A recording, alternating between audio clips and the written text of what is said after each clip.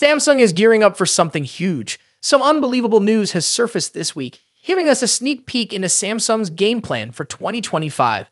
The smartphone industry is at a crucial turning point, and 2025 could be a make or break year for Samsung. In a surprising move, Samsung has officially apologized for the lack of innovation this year, promising that next year will bring massive changes.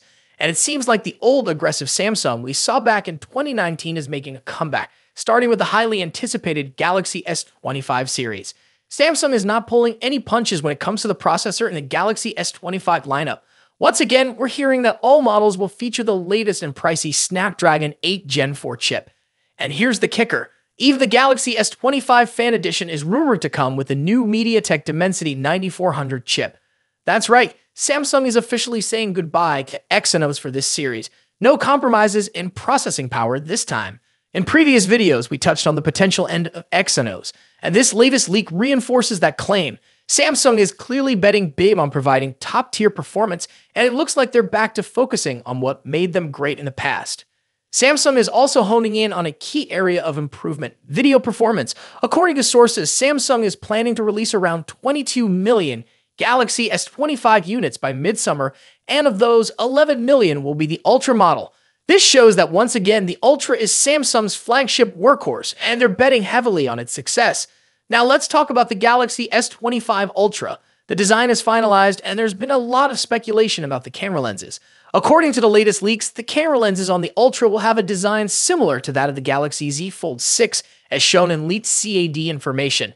It seems like Samsung is sticking to this unified design for their top-tier devices, including the Tab S10 series and the Galaxy Z Fold 6 Special Edition.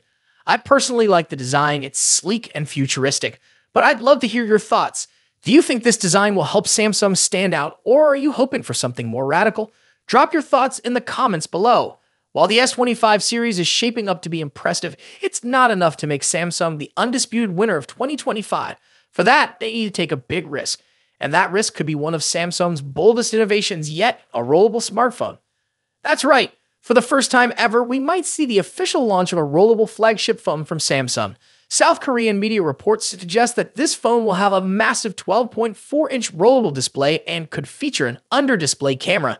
If Samsung really wants to make waves, this could be the device that does it.